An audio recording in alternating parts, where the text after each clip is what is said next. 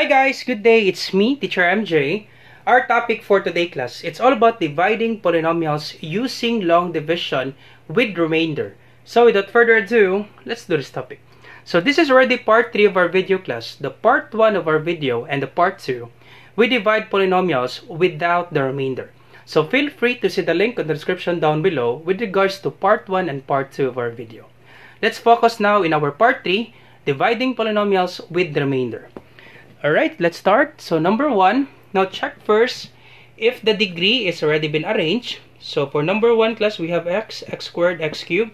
So therefore, the exponent or the degree is not arranged. So we need to arrange this one. So x cubed comes first, 12x cubed. Then we have x squared, negative 20x squared. Then positive 11x minus 14. Then divide this one. Alright, so it's already been arranged. So let's proceed. Let's divide. So copy x minus 2. Then we have 12x cubed minus 20x squared plus 11x minus 14. Alright, so first thing to do, class, is you divide the leading term by the first term. So 12x cubed divided by x. So understood that there's 1 in x. Any variable, there is a numerical coefficient of 1. If you didn't see any number, understood to be 1. So 12 divided by 1 is 12. X cubed divided by x, just simply subtract the exponent, class. So copy x, and then you subtract the exponent. 3 minus 1, that is 2. 12x squared. You can write it 3 minus 1. Go ahead. So that will be 12x squared. So when you divide, class, just simply subtract the exponent of the variables. So copy x, copy the base, then subtract the exponent. 3 minus 1 is 2. 12x squared.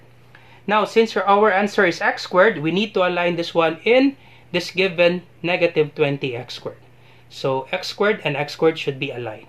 So 12x squared, our answer. So this will be 12x squared. Align in x squared, class. Alright, and then once you divide the leading term by the first term, so 12x cubed divided by x, that's 12x squared. Then you multiply, class. 12x squared times x, that is 12x cubed. So 12x squared times x. Now, once you multiply, in dividing, class, you subtract the exponent. In multiplying, you will add the exponent. So 12 times 1 is 12. X squared times x, that would be x raised to the power of 2 plus 1. You add the exponent, class. 2 plus 1, that would be 12x cubed. That's the rule there. Okay, when you're dividing the literal coefficient, you subtract the exponent. When you're multiplying, you add the exponent. Alright, so 12x squared times x, that would be 12x cubed. 12x squared times negative 2, that's negative. Positive times negative is negative. 12 times 2, that's 24. Then copy x squared. Alright, and then we subtract. You put parentheses, class, because this is binomial. We subtract. Now, rules in subtraction of polynomials or integers. When you subtract integers or polynomials, you always change the sign of the subtrahend, then you proceed to addition. Instead of subtraction, you proceed to addition and you change the sign of the subtrahend. This is positive 12x cubed, it will be negative. This is negative 24x squared, it becomes positive. Alright, and then 12x cubed minus 12x squared, we can cancel this out. This is 0, class. 12 minus 12 is 0. So, copy x squared. Now, in adding and subtracting polynomials, you copy the literal coefficient, copy x squared. So, negative 20 plus 24, negative 20 plus 24. If the signs are not the same, you subtract, then copy the sign of the larger number. So subtract 24 minus 20 is 4. 24 is greater than 20. We have positive 4. So 4x squared. So once again, negative 20 plus 4. Subtract 24 minus 20 is 4. Copy the sign. Since 24 is greater than 20, we have positive 4. Simply copy x squared. Then we bring down positive 11x. Alright, and then we divide this term, 4x squared divided by x. So 4x squared divided by x. So 4 divided by 1 is 4, positive 4. And then x squared divided by x, that is x. Alright, let me write it here for you not to be confused, class. 4x squared divide x. So understood that there's 1 here. 4 divided by 1 is 4. X squared divided by x, subtract the exponent. So that would be x. And then we multiply. 4x times x, that would be 4x squared. 4x times negative 2, that's negative 8x. Alright, I hope you're with me. So 4x times negative 2, that's negative 8x. Then we put parentheses because we're going to subtract. And once we subtract, we change the sign of the subtrahend. Then we proceed to addition. That's the rule there. This becomes plus. This is positive 4x, it becomes negative. This is negative 8x, it becomes positive. Alright, so 4x squared minus 4x squared, you can cancel this out. Positive 11x plus 8x, that's 19x. And then we bring down negative 14. And then we divide. 19x divided by x. So 19x divided by x. So understood that there's 1 here. 19 divided by 1 is 19. X divided by x simply cancel. So positive 19.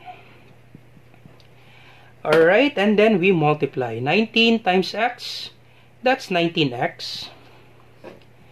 19 times negative 2, that's negative 38. Alright, positive times negative is negative. Then we change the sign. We subtract, then we proceed, okay, to change the sign of the subtrahend, then proceed to addition. This becomes plus, this is minus, this is plus. Then 19x minus 19, that is 0, we can cancel this out. And negative 14 plus 38. They don't have the same sign, so subtract 38 minus 14. So 8 minus 4 is 4. 3 minus 1 is 2. 24. Now this is positive 24 since 38 is greater than 14. So if the signs are not the same, subtract, then copy the sign of the larger number. 24. So this will be our remainder, class. 24. Alright, now to write the remainder here in the equation, you put plus, then the remainder is 24. So 24 will be the numerator. And then x minus 2 will be the denominator. That's how you put the remainder, class. So once again, this is 12x squared plus 4x plus 19. The remainder is 24. So you put 24 on the numerator. So once again, you put plus the remainder. So plus, then 24 will be the numerator, and x minus 2 will be the denominator. That's it, class. This is your final answer.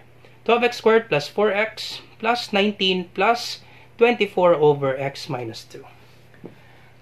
Alright, easy, right? Let's try number 2, class.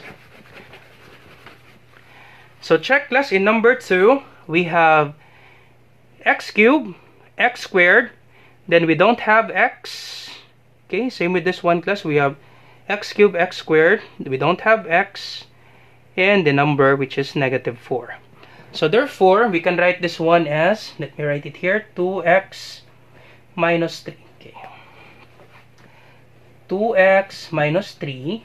Then, we have 2x cubed minus 7x squared. Now, since we don't have x, a number together with x raised to the power of 1, so we can write this one as plus 0x, then minus 4. That's it, class. If you don't have the value of x squared or x, you can write 0x or 0x squared. Then we divide, class. 2x cubed divided by 2x. So 2x cubed divide 2x. 2 divided by 2 is 1. X cubed divided by x is x squared. Subtract the exponent, class. 3 minus 1 is 2. So this is x squared. Now, since this is x squared, you align it with negative 7x squared. Their answer, class, is aligned with x squared. So x squared. Alright, and then we multiply. X squared times 2x, that's 2x cubed. So once again, x squared times 2x. So, understood that there's 1. 1 times 2 is 2. X squared times x. Copy the variable x. And then you add the exponent. 2 plus 1 is 3. So, 2x cubed. Alright, and x squared times negative 3, that's negative 3x squared. And then we subtract, we put a parenthesis since this is binomial. Now, once we subtract, we need to change the sign of the subtrahend, then proceed to addition. This becomes plus, this is positive, it becomes negative. This is negative, it becomes positive. So, 2x cubed minus 2x squared, you can cancel this out. This is 0. Negative 7x squared plus 3x squared. So, if the signs are not the same, subtract. So, 7 minus 3 is 4. Then, copy the sign of the larger number. So, copy negative. So, 7x squared plus 3x squared. So, negative 7, positive 3. Not the same, unlike signs. Subtract, 7 minus 3 is 4. Copy the sign of 7 because 7 is greater than 3. So, we have negative 4. Then, for the x squared class, for the literal coefficient, simply copy x squared.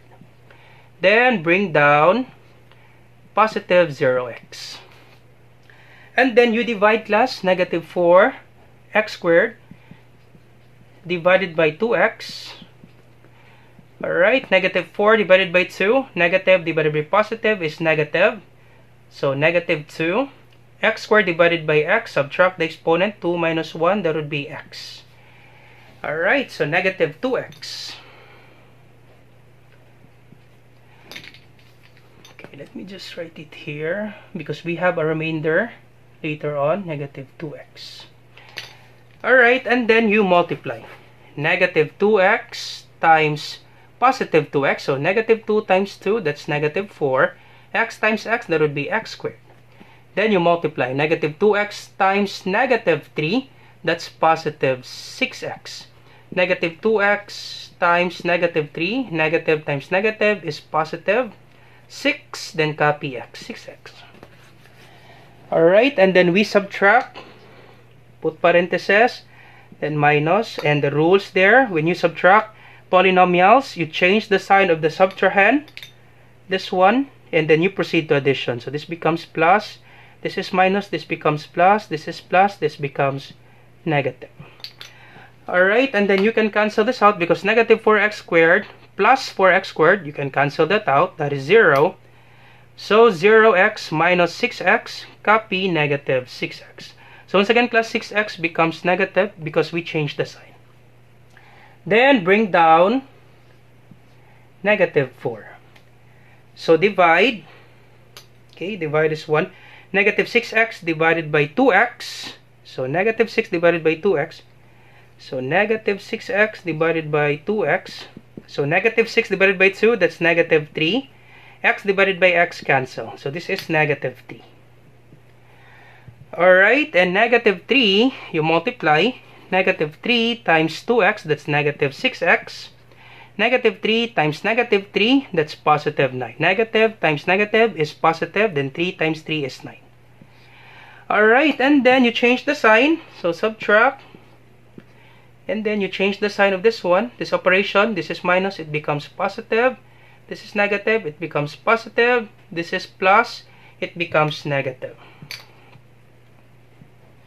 Alright, and then this will be, cancel this out. So negative 6x plus 6x, that is 0. Then negative 4. So negative 4, this is positive 9 becomes negative 9. Negative 4 minus 9. If the signs are the same, simply copy the sign, then add the number. 4 plus 9 plus 4 is 13. Or 4 plus 9, that would be 13. So negative 13. Once again, if the signs are the same, copy negative sign, then add the number. 4 plus 9, that is 13. Negative 13. So that would be our remainder class. Now to write that one, this will be, once again, your equation, you plus, and then the remainder is negative 13 over, this is the, once again, negative 13 plus will be the numerator, and then 2x minus 3 will be the denominator. 2x minus 3.